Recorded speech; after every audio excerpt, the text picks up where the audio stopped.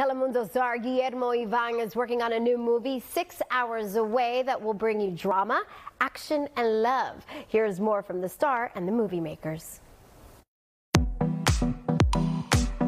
In the midst of all this background of action and all this production value, there's always what we really look for, which is emotions. And in this case, it's the power of the love of saving family, the importance family. Family can be your incentive, and if you lose your way, family can also save you. Allow me to introduce myself. And by the way, it's part of our culture, right? As Latinos, family is a big 100% rooted as who we are.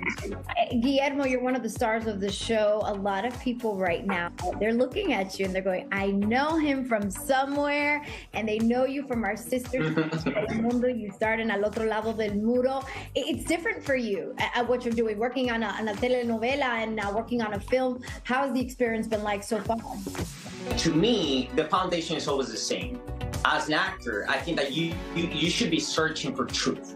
And if the foundation is not writing a story, and in this case, 6 hours away is a character-driven action movie. So it's really about what's happening within the characters and within the relationship that they are holding or trying to hold, because that's a cornerstone. That's the foundation of everything. So when we shot Al Otro Lado del Muro, for instance, that you were mentioning, which, by the way, Nico was the director of that show in Telemundo, and that's how everything started in terms of the creative relationship that we have.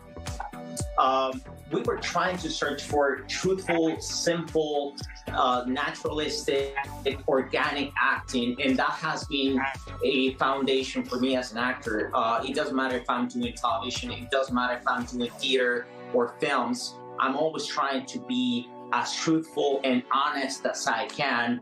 So 6 hours away is telling the story of Latinos integrated to society, and they are not necessarily the typical archetype that we were used to see in Hollywood movies. When are we able to see this story 6 hours away play out for all of us to go and to not only watch this film, but also to support all of you?